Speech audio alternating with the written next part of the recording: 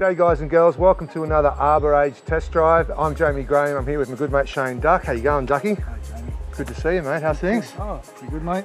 Mate, we've got an awesome new machine here from Bandit. Mate, what do you think of it? Mate, well, we've tested this once before and put it on a great big radiator stump, which it smashed out, and I was quite impressed. But I mentioned on the day I'd like to put it on a palm stump, so here we are with 3 palm stumps, and it absolutely annihilated them. Yeah, it did, mate. You were through those in no time at all. Yeah. So how did it feel, mate? What did it actually feel like when you were cutting through? Mate, the machine is so powerful. Like for a little grinder, it's got a 38 horsepower Kohler, and it's a fuel injected motor. Perfect. And yeah, just the power's amazing. Like, tracking it up, you know, you've got to be it takes a little bit of getting used to. Yep. Tracking it forward and back, and with the cutter head, because if you're not careful, you can be really abrupt with it. Okay.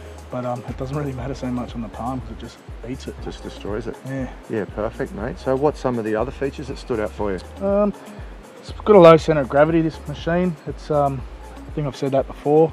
So it doesn't feel like it'll tip over too easy. It's very mobile. It tracks quite quickly. Yep. I had a look earlier on. They've got a new belt tensioning system on this machine, as opposed to older machines we had to move the motor to tension the belts. Yep. It's also got big, heavy-duty bearings on the end of the cutter wheel, and they're not underneath the cutter wheel like some other models where you're knocking off the grease nipples and stuff all the time. Okay, cool.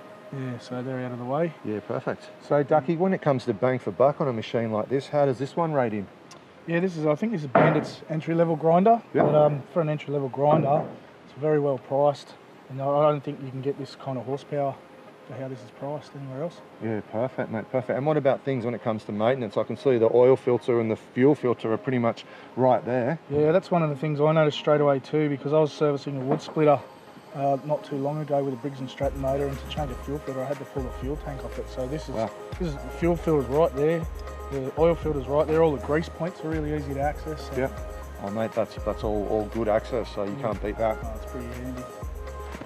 So Ducky, around here at the back of the machine, mate, the controls look like they're in a good position with some nice movement. How did you find it? Yeah, well, it's pretty easy to swing left or right, mate, so you can view from both sides depending on where the stump's at. Perfect. So it's not too hard to move around. No, mate, and good range too, right? Yeah. Yeah, perfect. And mate, it looks like you wouldn't have any dramas with access getting in and around tight sites. She's pretty narrow. Yeah, mate, this one's only 74 centimetres wide, so that's about the width of a normal swing grinder. Like perfect. Some of the other models, but this would get through a doorway too. Perfect, yeah, so if you needed to access a backyard and there was no passage down the side, mate, you go straight through. Yeah, that's right. Awesome. Okay, so one other thing about this machine is it's only got 8 cutting teeth, and it's using the 900 series green teeth. So you can get, I've been told you can get 3 turns out of those, so they're pretty easy to turn if you dull your blades, if you hit a bit of sandstone or something on site. It's really easy to quickly just loosen them off and spin the tooth, so you've got a sharp edge again. And just having 8 teeth is real beneficial as far as maintenance goes. It's more cost effective.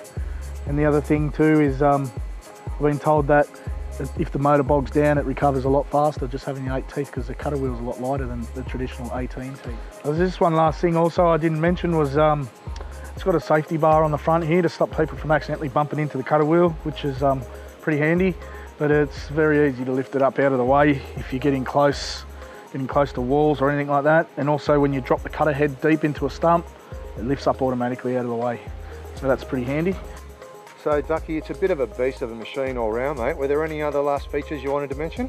Yeah, actually there's, I think this, I don't know if it's Bandit or Kohler, I think it's a Kohler thing, but it's got a level on the machine here, so if you're tracking it up hills or down hills and you're going beyond 30 degrees, then you can have a look at the level there, because that way if you go beyond the 30 degrees and you're starving one of the cylinders of oil. Okay. So yeah, it's more about engine preservation. Yep, perfect, and not a bad safety feature as well, I guess. Yeah. Yeah, perfect, mate, perfect. Well look, buddy, thanks for stepping us through the machine. No worries, mate. Thanks to the guys for Bandit for bringing it down, and for everyone out there on site, thanks for tuning in. Make sure you stay really safe, and we'll catch you next time. Thanks.